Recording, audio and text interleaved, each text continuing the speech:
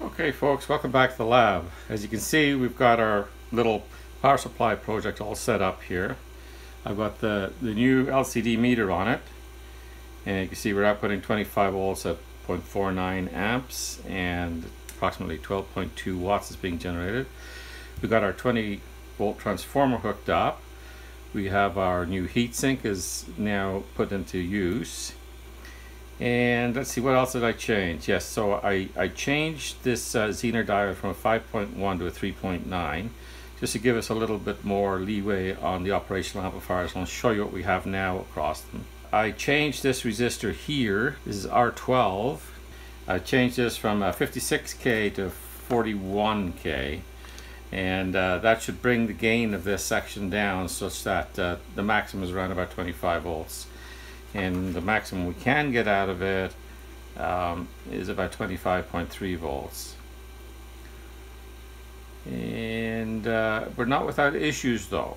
So that, you know, even though I've made those changes, we're not without issues. Now, right now what I'm doing here is, you can see with the current limiting, I have the current limiting resistor is lifted up. I need to change that a little bit. And let me show you why. So if I take the resistor box out of the circuit here, then what happens is this thing should start to current limit at 2.5 amps. Now let me bring up the load to 2.5 amps. We've got the load up here at 2.5 amps, but this doesn't start to current limit right away. I mean, it should be just beginning to current limit at the maximum if we want to make this a 2.5 amp power supply. But it doesn't. You have to come down about more than halfway before it starts to current limit. So what I did is I set up this resistor here. I put that in. I'm not sure what the value is yet, but I played around with it for a little bit, and now it starts to current limit just there. So that's what we want. Number one, our voltage has dropped way down. Our voltage dropped down to 21.8 with 2.1 amps on it. We bring it up to 2.5 amps. Our voltage drops down to basically 21 volts. And if I could show you my scope, because I don't have enough room here to put the scope up on the screen, but we've got about 4 volts peak to peak of a triangular wave ripple there. It's just ridiculous. Now, mind you, if I back that down, so right there it's gone away, and we're at 25 volts, but we're only down to 0.49 amps. That doesn't please me at all. I mean, I want this thing to have an operating range where everything works. Everything is with, you know, we don't get a major ripple, we don't get any overheating and other things like that. So what I'm going to do is I'm going to cut it back. I wanted to make it a 2.5 amp 25 volt power supply, but I'm going to cut that back to 20 volts. And I'm also going to do something about this capacitor. Now, in my experimenting around, I found I have this 35 volt Nichicon here. It's the same value as this, but I'm putting this across this gets rid of most of the ripple if I restrict the power supply to 20 volts. This particular capacitor gets warm. There's something going on. It's a piece of junk. This actually gets quite hot. I'm going to change that out and put the Nichicon in. So I'm going to change this. I'm going to measure this resistor and put that value in this place. Now I'm pretty sure I don't have that exact value. First of all, let's bring this down to 20 volts, and we'll make some of our measurements there. All right, now we're going to bring it back up to 2.5 amps. We've dropped down to 19.8 volts. We've got about 1 volt peak to peak on the ripple. So if I connect this up here, let me turn off the power momentarily in case I don't do anything really silly. Connect this capacitor up across there. Okay, let's turn that back on again. So now we're back up to 20 volts, and the ripple is reduced to 330 millivolts. That's a heck of a lot better. So the RMS value is about 130 millivolts. I have to figure out what the value of this should be in order to get 20 volts, so I've got to do some math on that. Now this is just a non-inverting amplifier here, so I want to reduce the gain to approximately 2, because we've got a 10 volts coming into pin 3 of U2. Let's look at the voltage across the op amps now. This is with a fairly decent load on it at 28 volts, so that's absolutely fine. Now if we drop the load down at 100 milliamps, and it's 33 volts. So that's fine. These are good for 36 volts. So we've got that problem is solved. Our negative voltage is, instead of 5.1, we've got 3.7. Yeah, so everything's pretty good. Everything's pretty good at this level. So I just want to change the resistance of R12 so that we can get this thing as a 0 to 20 volts and 0 to 2.5 amps. Why do I do that? In the meantime, I'll also change out this for the Nichicon. Before we go though, I want to measure this resistance. I'm going to try and make up a composite resistor of approximately that value. We'll have to take this off here. I'm going to shut off the power and measure the resistance. I got 79.1 K. So I'm going to have to put a couple of resistors together to get that, but that's okay. This meter's looking pretty nice, eh? Okay, so let me show you what I've done here. R12 here, I put down at 27K. It's because if you look here on the schematic, R11 is 27K. So with this being 27K, this being 27K, the gain would be 1 plus 27 over 27K. So the gain would be 2. That gives approximately our 20 volts. I hope we'll be close enough here. I needed to use 2 resistors here. I don't know if you can see that. There's 2 resistors I stacked up here. It gives me about 80 K ohms for the current limit. I put a Nichicon in here and I'll put another one on the back. It's held down with some double-sided sticky tape. I'll probably put a little bit of hot snot in here when I do the final assembly. I think that's about it. I already told you that I'd put a 3.9 Zener in instead of the 5.1. And what else did I do? Oh yeah, these are 741s. I don't have TL081s in here. The 741s work fine. Yeah, we've got our voltage on the op amps is perfect now. And now this just remains to hook all this back up and test it to see if we come reasonably close to my dream of having a power supply that works over its range. And now its range is 0 to 20 volts and 0 to 2.5 amps.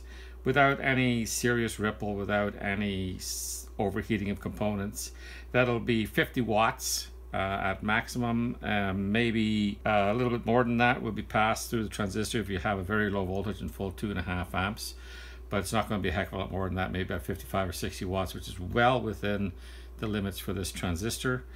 And this heatsink should be able to handle that with no problem at all with this little fan.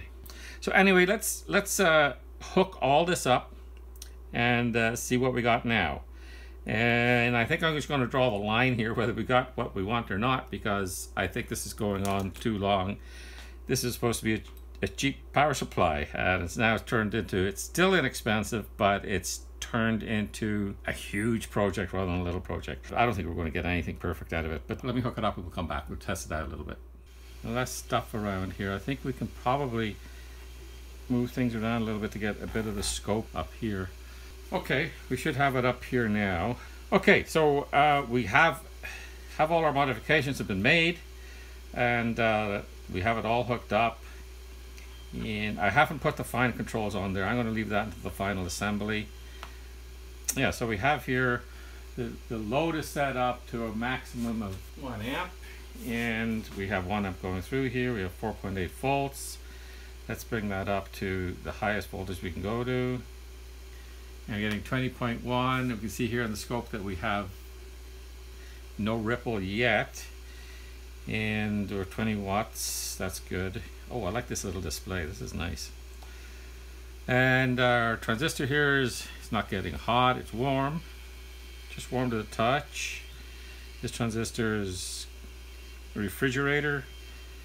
The regulator for the fan is doing fine. It's also powering this, but this takes about 10 milliamps. Our diodes here, they're going to get warm.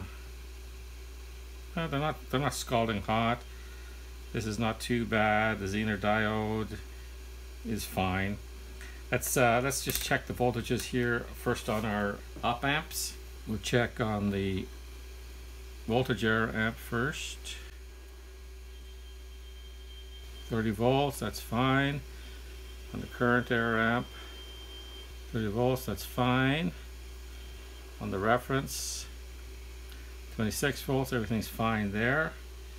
Let's bring it up a little bit. Okay, just the current limiting work. We're at maximum right now. Let's bring it down. I expect it to go a little bit past halfway and come on. Yeah, it's doing exactly that. Oh yeah, that's nice. That's nice travel there. Okay, it's doing exactly what is expected of it. Now I just want to bring the voltage up, or I mean the current up, and see what happens to our voltage here. Let's bring it up. Let's bring it up to 2 amps. With 20 volts, 2 amps, 40 watts. And you can see there we have, let me put measurement on here. We're having about 100 millivolts of peak-to-peak ripple there, which is not too bad. So now let's see if we, let's bring this down here. It's at maximum. It should just be a little bit and then it should come in. Yep, so the range on this is beautiful now. Bring this all the way up to 2.5 amps. All right, 2.5 amps. We're still at 20 volts, or maximum is 20 volts, and we've got the ripple there. You can see it peak to peak, it's about 0.5 volt. So how much do we have to come off the maximum voltage to get rid of that? I would say less than 0.5 volt, right? Makes sense. So we're down to 19 volts, and it's pretty well gone down to 110 millivolts. Bring it up to 19.6. It's gone. 19.9. We're about 400 millivolts. So that's it. That's about the best I can do with this. The only thing would be to add maybe a bigger capacitor on here. Maybe I'll do that in the final thing. I might find a way to put 3 of these Nishikons on here, and that should get rid of that little bit of ripple. I could just put them underneath, because I'm going to have to stand this up enough to allow for the other one, so I can just put 2 of them together and then wire them up to the bottom of the board and stick them on with the double-sided tape. I don't think there's anything else I have to do. Oh, let's bring it down to 0 volts. Let's make sure we can get down to 0 volts.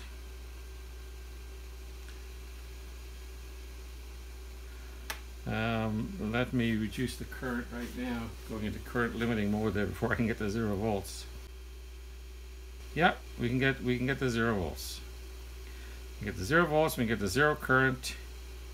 Let's bring that down with the current knob here. Yeah, perfect. Despite that little bit of ripple, which I think we can get rid of with a 3rd capacitor. So ideal, what you want is about 10,000 microfarads, not 3,300 or 6,600. That's basically what we're going to implement in the case in the next video that we do on this. I may want to bring in some other little doodads, like a larger diameter fan might be good. So I'll look around for that. If I can't get that, I won't. I'm not going to wait too long to get something like that. I'm not going to order in, a resistor for this double one here. Everything else seems to be working just fine. So I'll just leave that as it is. It's absolutely perfect. Well, that's about it. So, and as you probably already realized, I've decided to have this as the meter. It doesn't come up too good in the camera because it's still got that film on it. But if I put it at the right angle here, to me it looks really good. And I know it's going to even look better without the film on it. And the digits are nice size, and I do like the fact that we have wattage as well. So that's nice. All right, folks. Once we get in the case, we'll do these tests over again and make sure that we haven't tripped over anything. But as it is, it's working fine right now. So there were a few things we had to change, and I'll detail all of those things in that final video. And maybe I'll put it in a Word document and attach it to the video itself. And I think we can get rid of most, if not all, of that last little bit of ripple, so that over its entire working range, it's going to work nice. It's going to be comfortable. All the voltages and wattages and everything are being looked after. As the king in Amadeus said, there it is. Thank you very much for coming out for this video. I hope you got something out of it. And we'll see you in the next video coming up, which is going to be another module for our modular design platform, working towards that project that I have in mind. And this is a pretty nice little module to make a very efficient use of a small microcontroller. So I'll see you for that one, guys. Thanks a lot. Bye-bye.